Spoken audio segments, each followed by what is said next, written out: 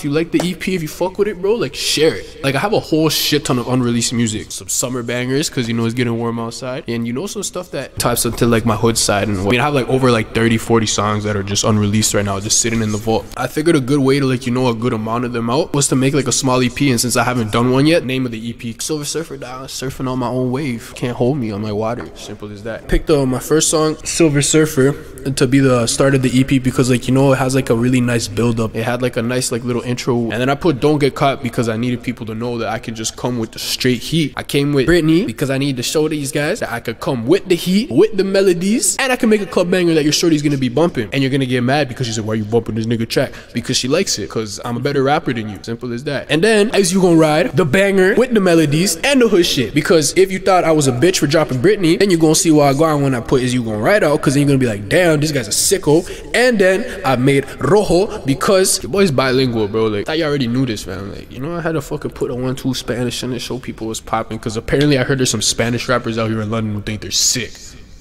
You're not.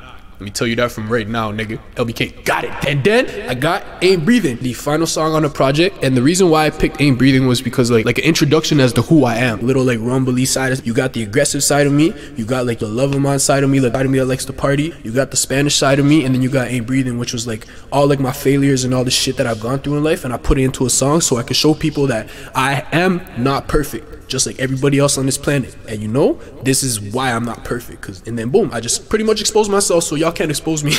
Simple as that. And you got a music video for each track. I know, not for each track. Shout out Teo, that guy's a sicko. If y'all need your music videos done, go Teo right now, bro, in London, fam. I'm telling you right now, bro, he'll deal with you for a nice price.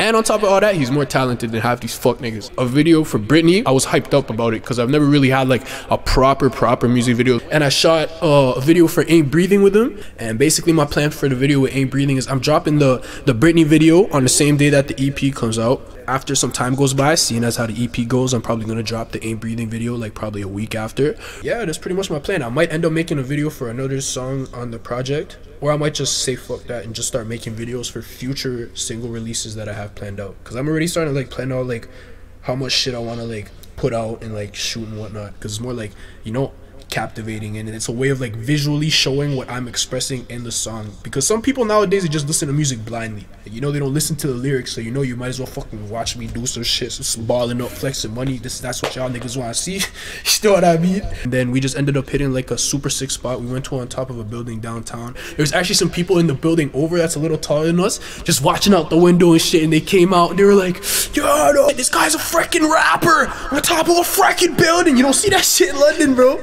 You know what I mean? I was fucking losing this shit. That shit was funny as fuck. But yeah, and then I don't know, we just got a couple nice scenes out and like, you know, places that I don't want to expose yet. So, you know, y'all gonna have to wait. I'm telling you, we got some sick scenes, some shit that I actually haven't seen people do. They probably have done it, but I haven't seen it, you know, personally. So as far as I'm concerned, they haven't done it. So fuck you.